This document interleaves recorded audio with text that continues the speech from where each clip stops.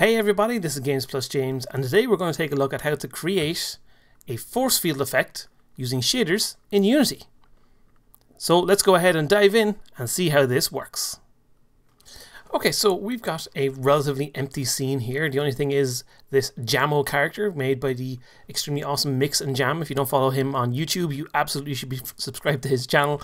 You can download this from the asset store. It's free to use. So the only thing we have in this project is basically just this little run around that we got going on here, and I have it set up in the universal render pipeline.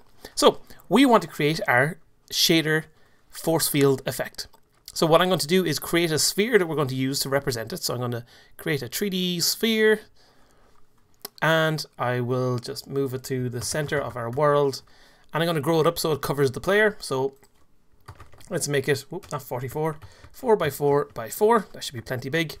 And I just have a little script attached to the player as well to enable me to turn this on and off when the game is running. So I'm just going to drop that in there so we can see all this does is I hit a button. Oh, well, I don't want it to be have a sphere collider because obviously it should be a force field that is just looks like a force field. Obviously, if you want to use it in your game to bounce bullets off and things like that, you can leave it as a physical thing, but we do not want it to interact with the player. So that's all it does, just turns it on, makes it grow nice and big. So we need to focus on the physical aspect of doing this. So I'm going to create a folder with that I'll call force field shader. And in here, I'm going to create a new shader, and we're going to create a PBR graph shader, which is kind of the default shader that you will use most of the time. And I'm going to create a force field shader, and then I'm going to create a material to use this. So I'm going to just create a new material that I'll call force field mat for material, and I'll drag this shader onto it, which will make that material use the shader we have. Obviously, you could also go and select it here and go to shader and then shader graphs and force field shader. That would be the other way to assign it. So then we obviously need to put this on the sphere here. So let's grab our sphere, and I'm going to click and drag this into the material section like so. And there we go. We have our material in place. So now that we have that, we need to open this up so that we can edit it using the shader graph. So let's open our force field here. I'm going to double click it, and it'll open up here, and I'm going to pop this out so it's in its own floating window so I can move it around and see what's going on as I do different things. Let me just get the corner here. There we go. Okay, so with that in mind, then we see we have our material there. We have a couple of basic things. First thing we're going to do is set it up so that it can emit some color at the edges, because our force field, obviously we'll want it to look a bit nicer. So let's say we can customize its color first of all. So let's go into our billboard up here, and we're going to add a color input, and we'll call this let's just call this the main color, and we'll set a default color. Let's go with a nice kind of blue force field effect, and I'm going to put the alpha value all the way up, and then I'm going to drag and drop this into our shader editor and then plug this into the albedo here, and that'll give us a nice little color of our material. So if I just save this, we can see very, very simple. All we've done is change the color of it here. But to make it look a bit nicer, we can make it glow. So what we can do is switch the mode here. If I can just stretch this out a bit wider, I can switch the mode here to HDR. So then if you click on it, you can control the intensity of the brightness. So I can put that in there, and then I can put the color into the emission bracket as well. You can do either. I could remove it from one and just have it in the emission. Let's see what that looks like first of all. So if I save this now and we look at it, you can see, whoa, it's really, really bright. I could change the default color down a little bit, like so. Save that, and it doesn't make too much difference, but it does decrease the brightness a little bit. But let's go and put this into the albedo slot as well. So then if I save it, there we go, we get a nice fully colored blue force field. The next thing we're going to do is use something called a Fresnel effect. A Fresnel effect, although it's spelled like Fresnel, so if I just hit space here and type in Fresnel effect, or Fresnel is how it's supposed to be pronounced, this creates this kind of highlight effect at the edge of the visible object. So I can combine that with my color, for example. So I could use a multiply here to combine both of those together. So I can combine my main color like so, and put this out into both of these. And now if I save that,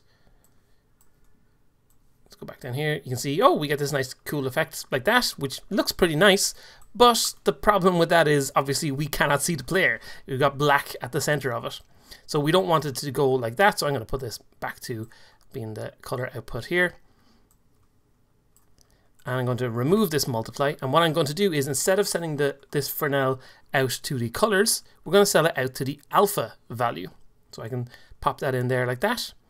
And now if I save it, if we look back, oh, look at this. All of a sudden we have the ability to see the player, but we've got this nice harsh edge here. Now it's very, very harsh at the moment. So if I change the alpha clip threshold here down to 0, that'll give us a much more gradual look to it. And we also want to, on the settings over here for PBR, we want to change the surface from opaque to transparent. So we're working with transparency, so we need to make sure that we do that. So then let's save this, and now there we go. We've all of a sudden got a relatively simple looking force field. And just while I'm looking at this here, we also don't really want this force field to be casting a shadow like this. So I'm going to get my sphere, and I'm going to make sure I turn cast shadows to off. So there we go. Now we have the force field looking a bit nicer. We also, it would be nice if we could control how much of this blue is showing. So we're going to create a couple of values to control that. So we're going to create, first of all, for now, we're just going to have a vector1 here that we're going to call the edge size, like so. And you can see we have an input here. This is this. If we scroll this up and down, you can see this controls the amount of effect of the Fresnel effect. So I'm going to get this edge size and pop that here. And we're going to hook that in there. And we're going to give this a default value of, let's say, 2. And then if we save this again, look at our shield, there we go, it now looks a little bit different. And we can go and play around with that. So if I go to my force field here, I can adjust the edge size within the material. So we now have our edge looking a bit nicer, but that's not all we want to do. Let's make this force field look a bit more interesting, and we're going to add a scrolling texture effect to it. So for that, we're going to need to add a texture that we're going to use as an input. So I'm going to add a new texture 2D, and then I'm going to set a default texture. I have a texture that I got specifically for this, which is this frosty one I have here. So I'm just going to drop that in. That's my default texture we're going to use. And to be able to use this in our scene, we can drag the texture 2D here in like this. And then we need a sample texture node. So sample texture 2D. And then that takes in the sample into here. And there we go. We can see our texture there. Then what we can do is combine that with our Fresnel effect. So I'm going to use a multiply here. So what I'm going to take from this is just one of these values because it's just a black and white image. So I'm just going to grab the OR from this, and we'll pop that in there, and then we'll take the output of this into here, and then the output of this into our alpha. And then you can see we now have this wavy pattern. So let's save this. And again, if we pull this down now, we need to apply the texture in our inspector here. So I'm going to select that. And now we get this kind of frosty looking effect around the edge. So if I change the edge size like this, there we go. Obviously, if you pull it down too low, you get weird things happening, but that's okay. We're not too worried about that. So now we have this effect going on here, but it would be nice if we could do some extra things. Like, for example, if we could make the edge appear a bit more solid and this kind of fades into the edge. And it would also be nice if we could make it so that this moved. So that's what we're going to do first of all, is to make it move around. And making it move is actually really easy to do, to create a scrolling texture in our shader editor here. What we can do is just create a time node. So time basically works like time.delta time. It multiplies every frame. And what we can do is we'll create a value to control how fast it's going to move. So a vector1 that we'll call scroll speed. That by default we'll put this at 2. And then what we're going to do is multiply these two things together. So we're going to multiply our speed by our time. So that's essentially like saying multiply your speed by time.delta time. And then we can control the offset of our sample texture over here on the UV element by creating a tiling and offset. in here, and that sends an output to here, which by default doesn't do anything because we haven't changed anything over here. But what we can change is, if we look at the x-axis here, for example, if we keep changing the x-axis, you can see it's scrolling this texture. And same with the y-axis, we could do that too. But we're only going to control one of these for now. So what we need is to take this one value and output it as two values here into our offset. So for that, we're going to create a vector2, and we're just going to put as the input to the x-axis this, and then output this into our offset. And then all of a sudden, we now have our speed scrolling away like crazy. That's probably way too fast, so let's put that down to 0.5. I think that looks a bit nicer. And now if I save this, we won't be able to notice too much different in our shader editor. If you move your mouse around different windows and things, you'll see it moving. But if I go ahead and play, we'll also see, once that goes, if I press my button, there we go, we have our sphere appears in the world. So that's fine and dandy, but we have that scrolling, but that's not all we want to do. So like I said, we want to make this look a bit nicer. So what I'm going to do is, first of all, I'm going to add an extra step into here. I'm going to add something called a smooth step node, which is going to take the input from this as in here, and then we're going to put this out into multiply as well.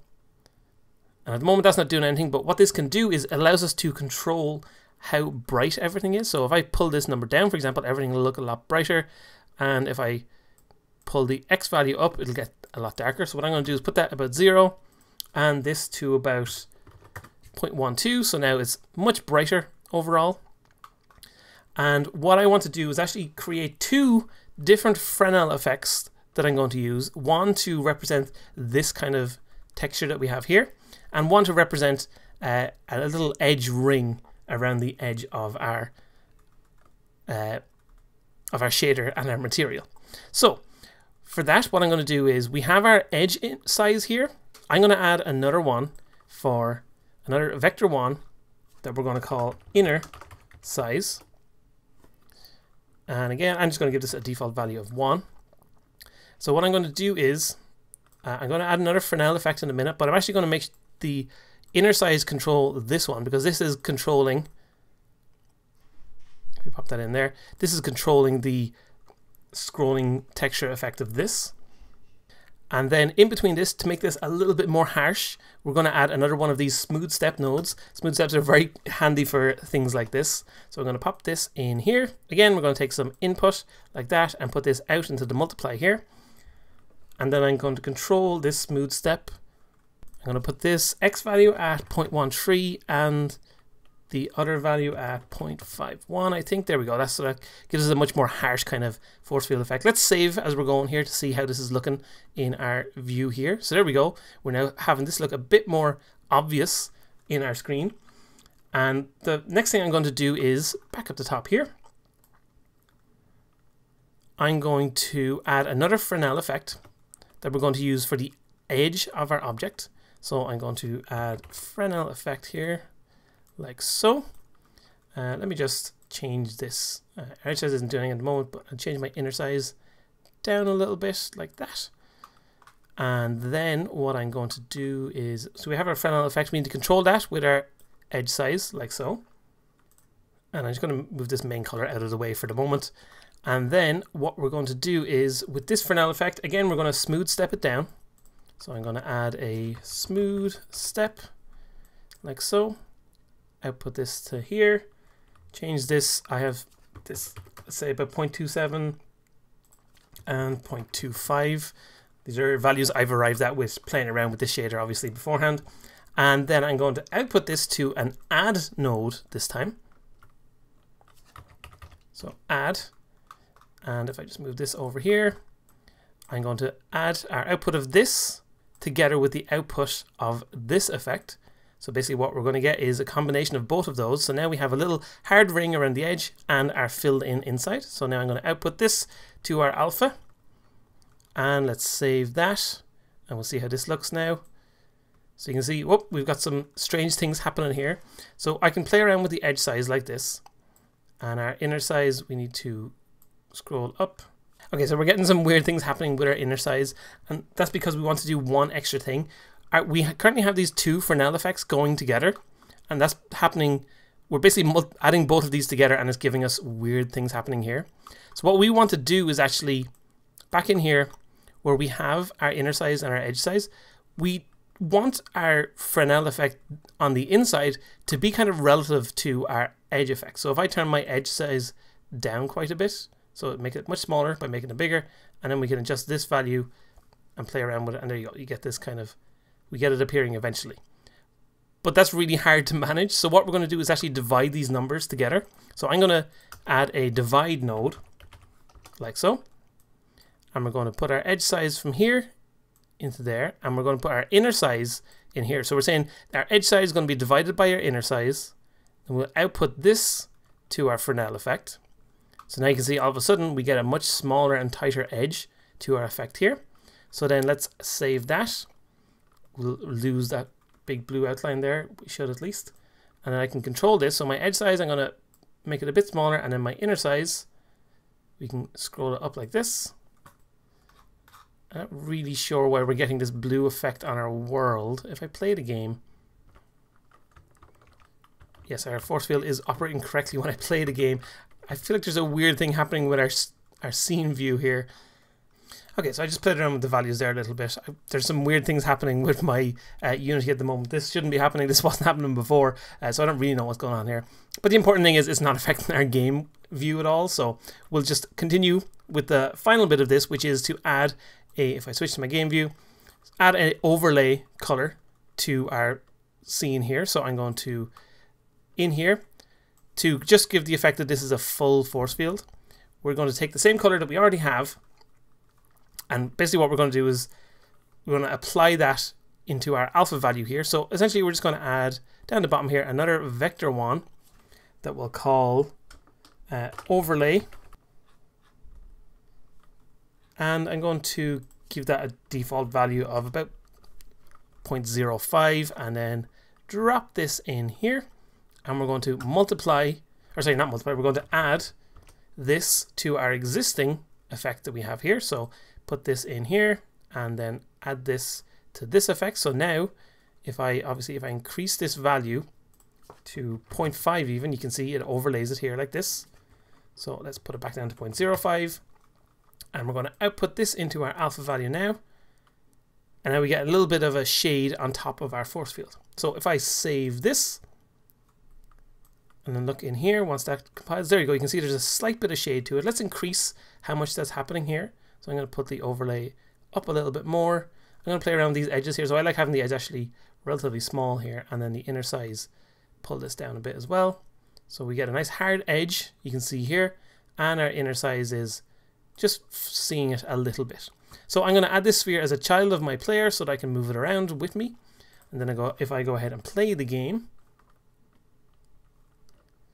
once things start running, there we go. If I hit my force field, we get our force field appearing, and we can run around and have it disappear and reappear again. So perfect. That's how we can add a very simple little force field effect into our game without taking too much time and having something cool that we can use over and over again. I'll be back soon with more tutorial goodness. Thanks for watching, and I'll see you all very soon.